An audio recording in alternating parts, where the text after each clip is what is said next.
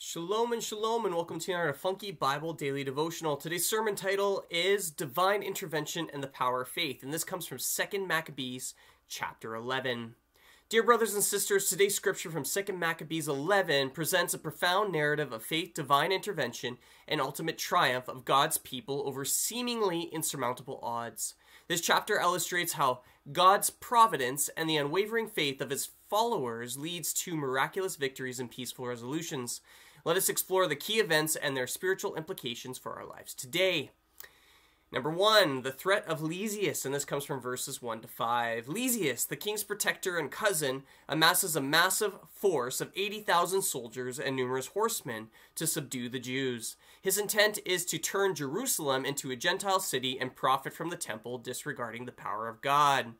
Lysias' arrogance and disregard for the power of God highlights the futility of human pride and ambition against divine will.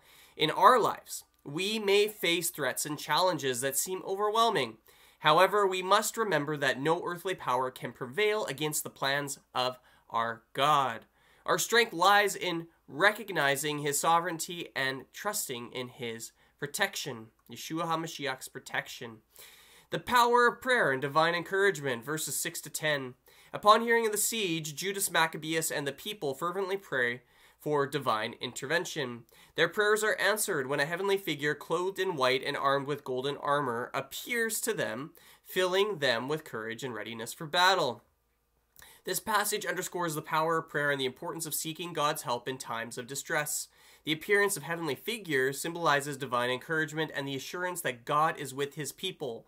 In our spiritual battles, we must rely on prayer, believing that God hears us and sends his angel to support and guide us.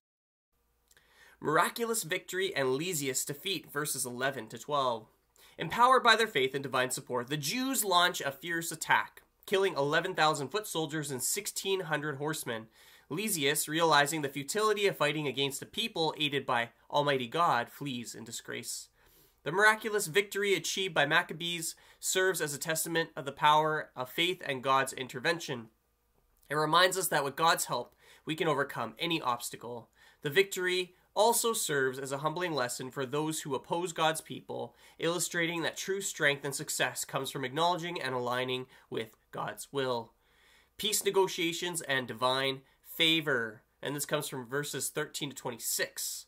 Lysias, recognizing the divine favor upon the Jews, initiates peace negotiations. He promises to advocate for the Jews to the king, ensuring their right to live according to their laws and customs. The king's letters affirm this agreement, granting the Jews peace and restoration of their temple. This peaceful resolution highlights the importance of wisdom and diplomacy in achieving lasting peace. It also reflects God's faithfulness in honoring the prayers and perseverance of his people. In our lives, we must seek peaceful solutions grounded in justice and righteousness, trusting that God will work in the heart of those who in power to bring about favorable outcomes. Roman support and assurance, and this is verses 34 to 38. The chapter concludes with a letter from Roman ambassadors expressing their support for the agreement made by Lysias and affirming the Jews' rights and protection. The support from the Romans signifies God's ability to use even foreign powers to accomplish his purposes.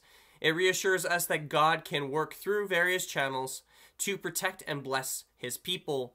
We should remain open to God's unexpected ways of providing help and support in our journey of faith. In conclusion, 2 Maccabees 11 is a powerful narrative of faith, divine intervention, and ultimate triumph of God's people. It encourages us to trust the power of prayer, recognizing God's sovereignty, and seek peaceful resolutions grounded in justice. As we reflect on these events, let us commit to deepening our faith, relying on God's protection, and pursuing peace in our lives. We are supposed to walk with the shoes of the gospel of peace, correct? Let us pray for the strength to uphold our faith, the courage to face our challenges, and the assurance that God is with us, leading us to victory and peace. In the name of Yeshua HaMashiach, amen and amen. Shalom and shalom until next time. May God keep you and bless you. Bye-bye for now.